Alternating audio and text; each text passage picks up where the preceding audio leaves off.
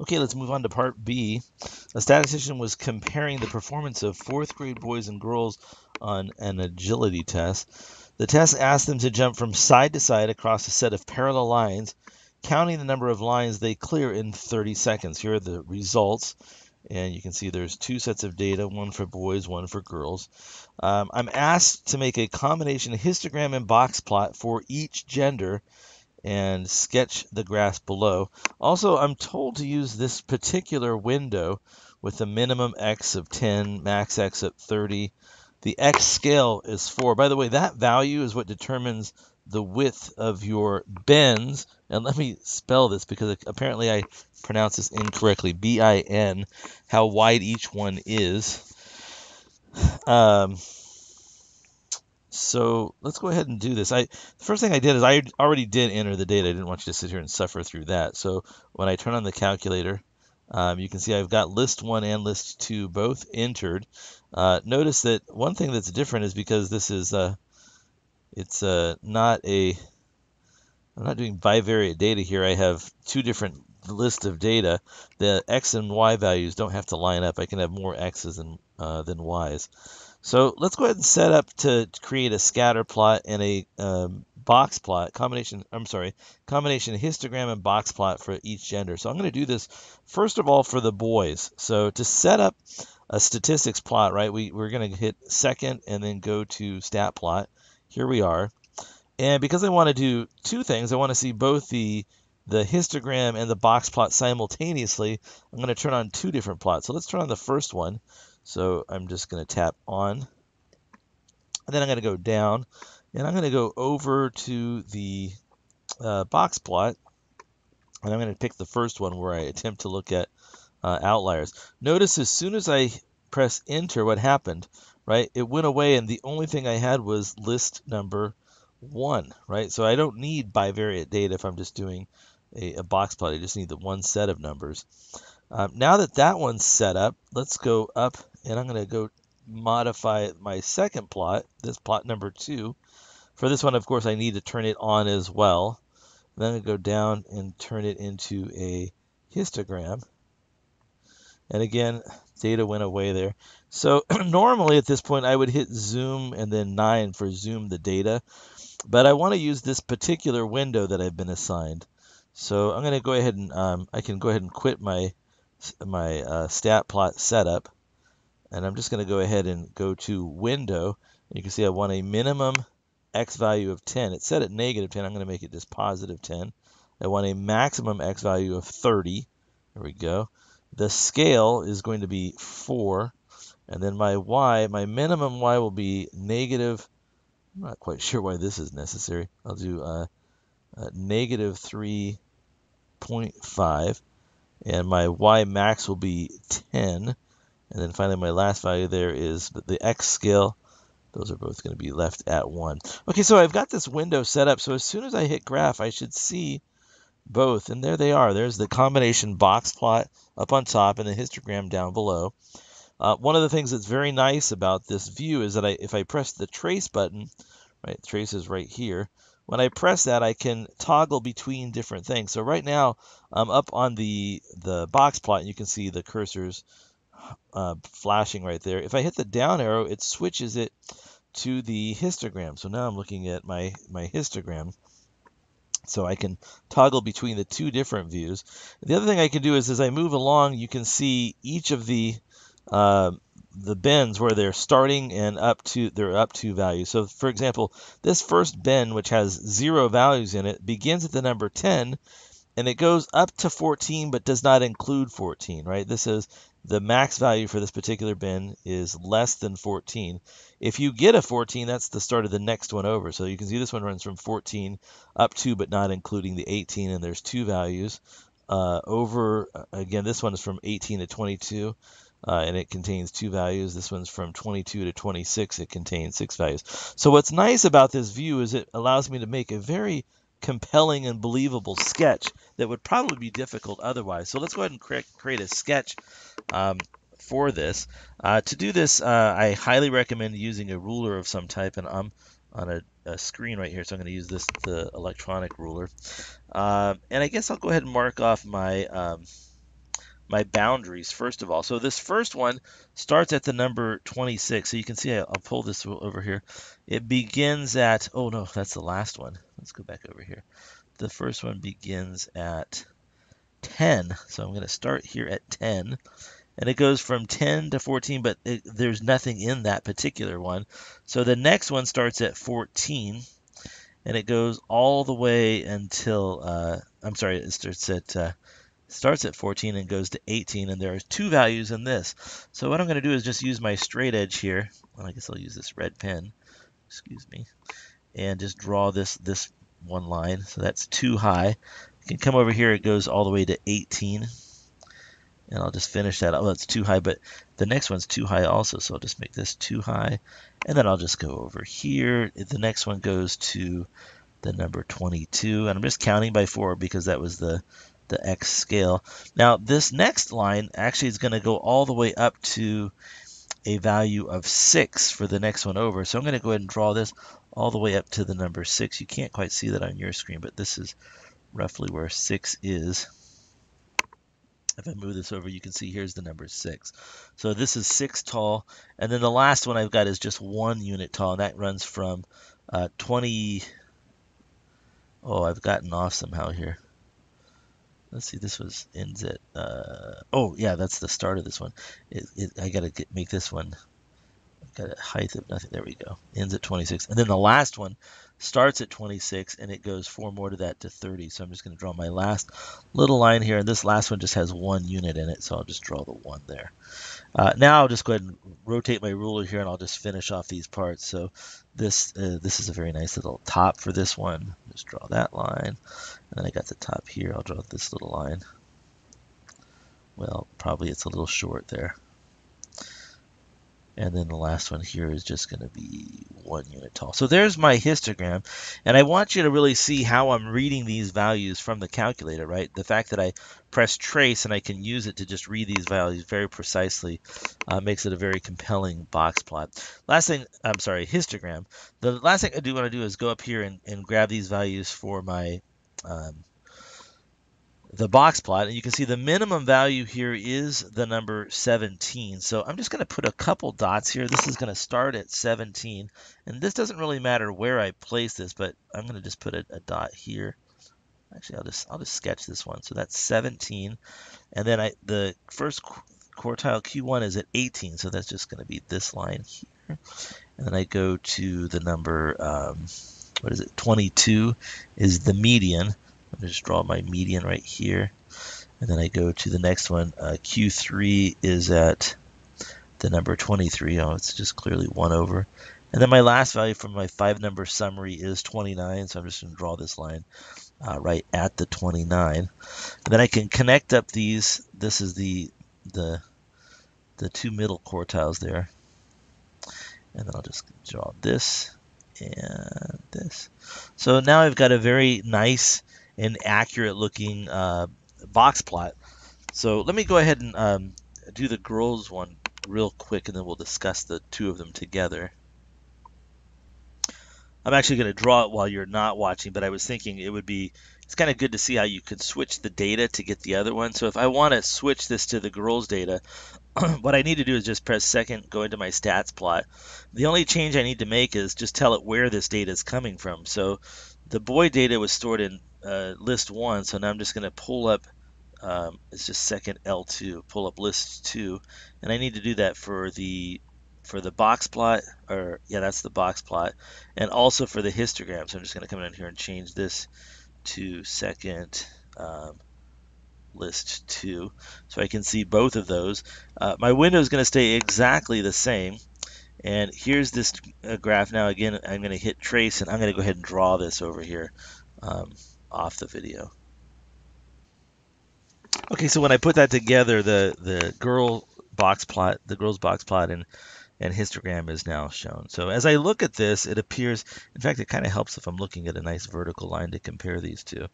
If I pull this over here, this is the Q3 for the boys.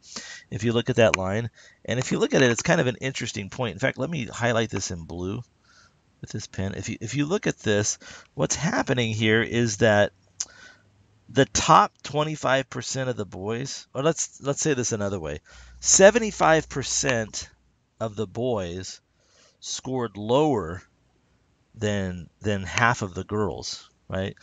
The boys top quartile, the top 25%, that's kind of where the girls are. The girls, they're 50%. So the Q3 for the boys was the girls' median, or yeah, the median for the girls. So it appears that the bulk of the girl distribution, 50% of them are above that number. What is it, 23? And only a quarter of the boys are above that number. So there was one point that the calculator kind of identified as a potential outlier. It happened there when the one that had a score of 12. So I represented that as a box, this single box right here.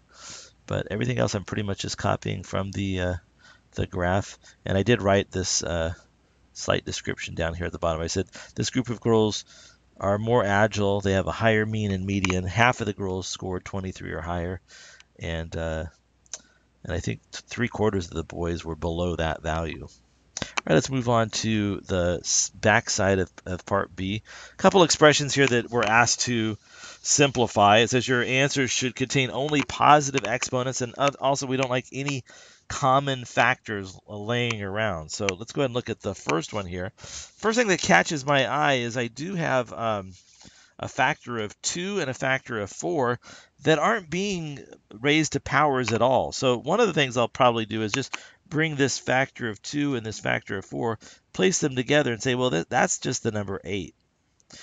The other thing that I can see here is that there's just the cluster of 3 factors of u, right? It's u to the third power. Nowhere else in this expression do I see any values of u. So I can safely write there's u to the third power. So I've got 8u to the third. The final thing that I need to consider is this portion, right? I've got v to the negative second being multiplied by, whoops, I already took care of the 4, being multiplied by this one factor of v.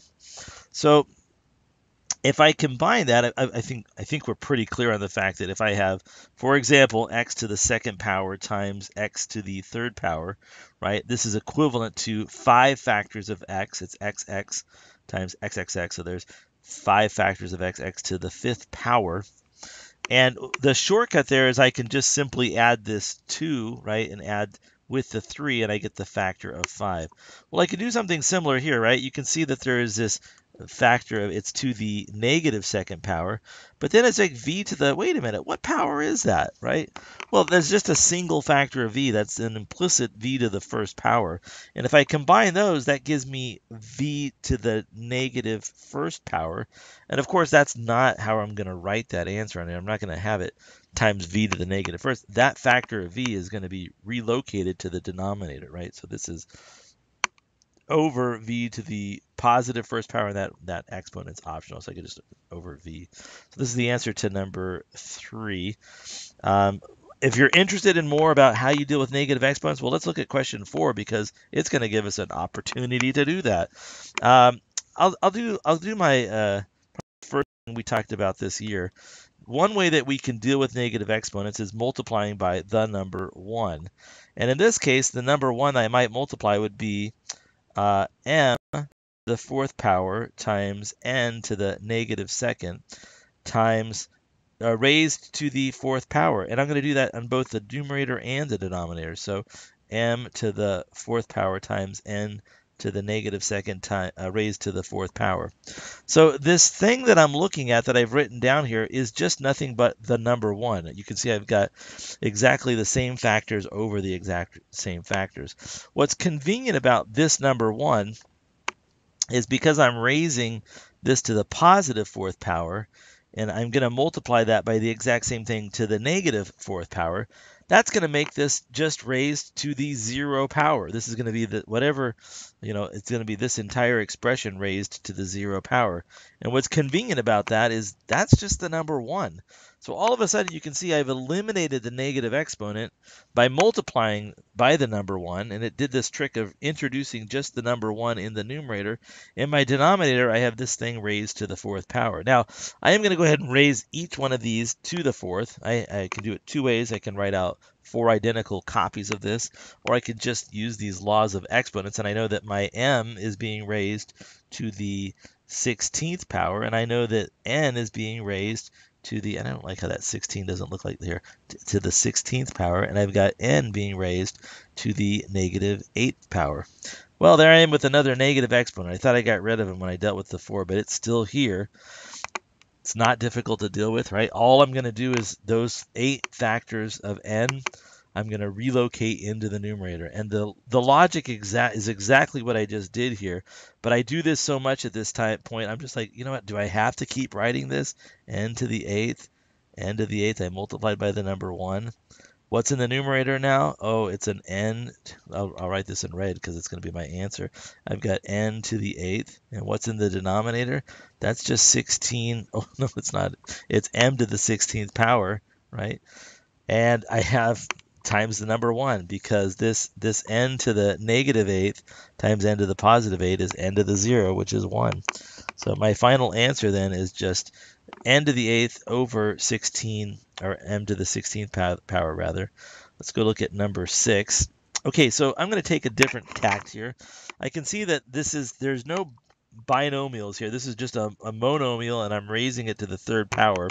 So the laws of exponents, I can raise the numerator to the 3rd power and the denominator to the 3rd power. And then another law of exponent I can use is within that numerator, I can raise each of the clusters of factors to the 3rd power as well. So this is what it looks like in kind of the abbreviated shortcut version. This is x to the negative 6th power times y to the 9th power divided by, let's see, 2 to the 3rd power is 2 times 2 times 2, which is 8. I've got 8 in the denominator, and then I've got a y to the 6th power. So 2 problems, right? I've got this x to the negative 6th, which can't be left that way. So I'm going to go ahead and just move those factors into my denominator by making them a positive exponent. So I end up with 8 times x to the positive 6th over y, and then don't forget the y to the 6th. And then one final thing here, you can see I've got 9 factors of y in the numerator. I've got 6 factors of y in the denominator. So when I combine those six of the factors of y in the denominator with 6 of the factors of y in the numerator, right, it cancels, and I'm left with just 8x to the 6th power, and that is going to be multiplied by just 3 factors of, I'm sorry, yeah, no,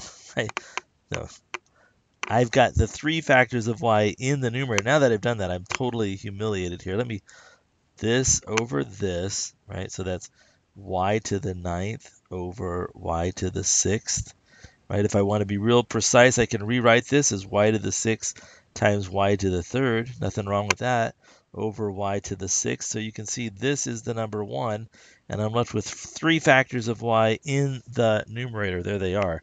So this is my final answer. It's y cubed over 8x to the 6th. I missed question 5. It's back over here. Let's get to that. Okay, couple things. I'm just going to migrate some of these factors. There are this, I've got this a to the negative 3rd in the denominator, and I've got b to the negative 4th up in the numerator. So I'm going to use that multiplying trick, kind of collapse those steps down and just write this as, this is going to be a to the 6th power. And actually, using my laws of exponents, 3 minus negative 3 is 6. And then also I can write negative 4 minus 2 is negative 6. So I could write that for the b. Look at this. I've got b to the negative 4th over b squared, which is b to the negative 4 minus 2, which is b to the negative 6, which I can't leave like that. So I write it as 1 over b to the 6. So the important bit there is that I've got 6 factors of b in the denominator, but I can see that, right? These factors of b to the negative 4th just becomes 6 factors of b down in the, or 4 factors of b in the denominator. All right, and then final thing, I think I missed one element here. Yeah, I've missed this number 3. So my final answer there is a to the 6th over 3b to the 6th. Okay, we've got a couple inequalities that we're asked to graph its solution, and it says show your work. So let's start with this first one. This is not bad. I'm just going to take this inequality, I'm going to subtract 6 from each side. If I do that, I get that r is greater than 22 minus 6, I believe is the number 16. So r is greater than 16. Now, two things. This is an open boundary, right? And the points that satisfy my inequality, the original one, are to the right of that. And I can check any of those values and it works. They work. Also, I know that if I check my favorite number, which is 0, which is way over here somewhere, right? If I plug that in, 0 is not greater than 22. So it's 16, but not including 16. It's everything strictly greater than 16. On this next one, again, I point this out because we're likely to make this error. If I consider just the numbers, for example, 5 is less than the number 10. If I multiply both sides by the number -2, right, this would give me -10, and on the other side I'd have -20. But the important thing to notice is that the larger one now is the -10. So when I multiply or divide both sides of an inequality by a negative value, I must remember to flip the direction of the inequality. And moreover, probably more important than that, is if I just think about finding the boundary location and then testing, it works. So for example, if I have the equation -10n equals 20, that would be n is equal to -2. So I know this is my boundary location right here. And in fact, for this particular problem, the boundary is going to be solid, right? I'll put this solid dot because it is right now it's less than or equal to. So I've got a solid boundary there because it's or equal to. And then I could just test above or below this and see. So if I test 0, is 0, let's see, -10 times 10, no, -10 times 0, I'm putting in 0 for n. -10 times 0 is 0. Is 0 greater than 20? It's like, no, it's not. So we're going to go this direction on our inequality. So, and again, you can see if I'm kind of careless and I didn't notice to flip the direction, I'd be pointing the wrong way. But if I remember, oh, I'm going to divide both sides by -10, I get the -2 here, and I have to flip the direction. So it becomes this. And look what it says. It says, hey, n are those things that are less than or equal to -2, which is exactly what our graph is. All right, let's go to number 9. These look awful. I'm going to subtract 9 from both sides, I guess. So I'm going to get 11 minus 9 is 2. So this would become 2 is greater than n over 2. And then I'm going to multiply both sides by 2, so I get 4 is greater than n. But I don't really care about the number 4, so I'm going to rewrite this as n. This says n are the things that are less than 4. So my boundary is at 4. It's an open boundary, and my solution are all those things to the left that are less than 4. And again, a good idea would be to check it. If I put 0 in this, the question is, does it work? Well, is 11 greater than 9?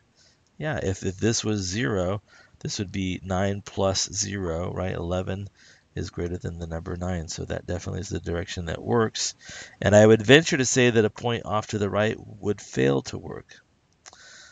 Last question. Here we go.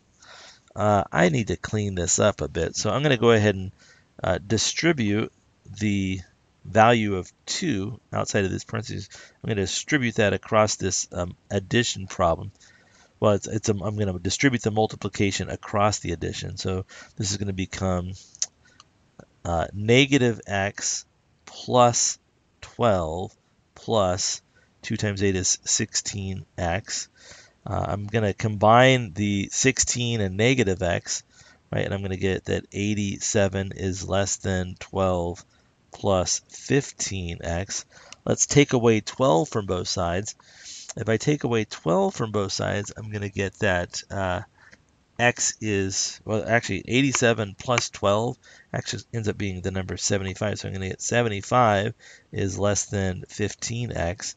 And now if I divide by 15, you can see we get that 5 is less than x, but I don't want to know about 5. I want to know about x. Therefore, x must be greater than the number 5. So x is greater than 5. My boundary is open.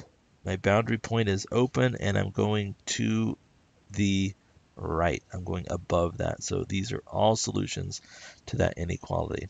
Right, so that's the end of part B.